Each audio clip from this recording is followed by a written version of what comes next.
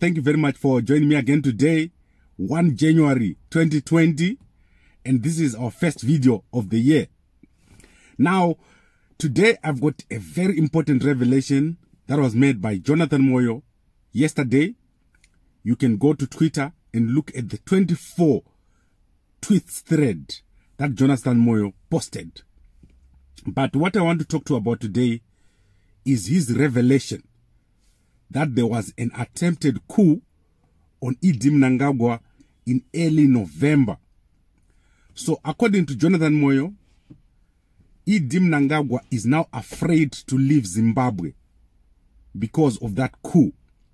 So many people have been saying Mnangagwa is afraid that if he leaves Zimbabwe, General Chiwenga is going to do a coup on him. But in fact, Jonathan Moyo is saying this is not correct and this is misinformation. The correct information is that in early November, some people tried to do a coup on Mnangagwa. These people were discovered and the coup was stopped. And then Mnangagwa made some changes, including firing the deputy director of the CIO, Aaron Nepera. And the reason why Aaron Nepera was fired is because he knew about this coup, he had this information, but he did not alert the responsible people in time until things got to a very advanced stage. So this is the information that Jonathan Moyo has given. I've also explained that there is an account that is linked to Grace Mugabe, a Facebook account. This account is linked to G40. It's called Shabin Herald. This account normally comes out after a very long time. But when they do come out, they've got very specific information. They've got inside information, although they pretend as if they're just joking. So today they added more information on that account, which is to say the coup happened, or the attempted coup happened on 2 November. And the people who tried to do this coup are not the same people that tried to bomb Mnangagwa at White City Stadium. So these are different players, but they have the same goal, which is to remove Mnangagwa from office. Now, Jonathan Moyo, when he was writing his 24 tweet thread, he said that Mnangagwa has lost the confidence in the army. So the army has lost confidence in Mnangagwa, and Mnangagwa has lost confidence in the army. So there is a military problem. And as you know, the army, they favor General Chiwenga to take over. But according to this information that we've got, there is a third group that wants to take over. It could be linked to the military, but it's not the military. So I want to give you a bit of my theory on who is involved. So according to my understanding, there is an armed group that is ex-military. This group wants to take over. They want to remove Mnangagwa, but they are not aligned to General Chiwenga. Could this group be G40? It's possible. It's possible that G40 has organized themselves and they are willing to take over. They're willing to use military means to take over. But why is it that General Chiwenga is folding his hands, is not doing anything?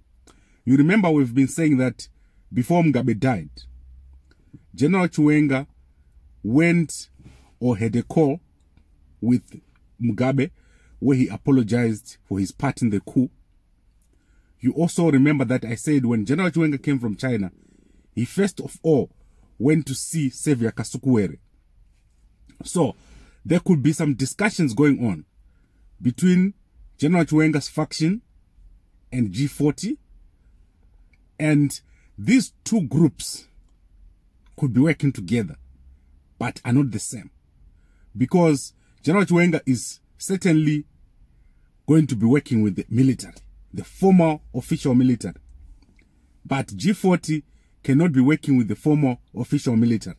They could be working with some parts of the military or some retired military officials or some actors within the military. Now, what you have to understand is that every coup has a funder. There is no coup that happens without a funder. Someone that is going to give the money to support the people who are going to do the coup. So let's say there's 50 guys that need to be involved, and each of those guys need to be paid $50,000. So you need $50,000 times 100 or whatever number. So it's not a cheap exercise. You probably need at least $50 million to do a coup. That money needs to be done up front. And the person who is going to sponsor that coup, they need to be given certain guarantees that once the coup has taken place, they are going to benefit, they are going to get contracts, they are going to be in charge of certain things, they can recover their money, and not only the money that they put in, they need to recover 10 times, 100 times more, and they need time. So if someone does a coup in Zimbabwe, they need 10 years in which they are going to be recovering the money, in which they are going to put in place their policies, in which time they are going to make sure that the direction they want for the country is the one that takes place. The problem that we have in Zimbabwe right now is that if you invest in the country, you won't get your returns. So there are many people that have sunk money into Zimbabwe and they've lost a lot. These people want to recover their money. They're South Africans, they're Chinese, they're Western countries, people that have sunk money into Zimbabwe and want to recover this money. So if someone tried to do a coup and they're not with General Chiwenga, then there is a business interest behind it. And this business interest could be South African, could be other countries that are not Chinese. Then there is the group that is aligned to General Chiwenga. That group is Chinese. That is why you see now General Chiwenga is in China. They need to strategize. They need to re-strategize after the attempted coup. How do they move on next? Because things have changed. They're new actors. If they're not careful, the Chinese will lose out to this new group. The new group is not going to stop. They're going to keep trying to do this coup. Right. So I've given you who is the actors. The question is, who are they going to put into place? Who are they going to put into place if Mnangagwa is removed through a coup? So all these actors, they will still need to put in place Nelson Chamisa somewhere. You cannot have any new government in Zimbabwe without Nelson Chamisa. They will try to get Nelson Chamisa on their side. So both General Chiwenga and the new group, both of these groups, you will see them trying to approach Nelson Chamisa.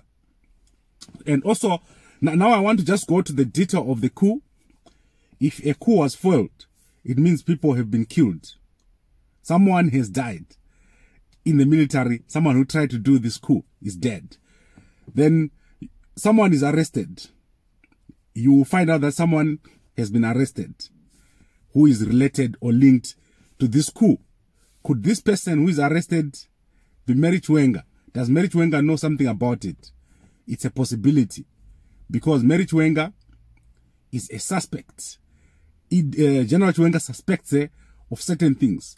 Is this the reason why she's been put in jail? Who else has been put in jail? And what is going to happen? At what point is the public going to know the identity of this person who was in charge of this coup?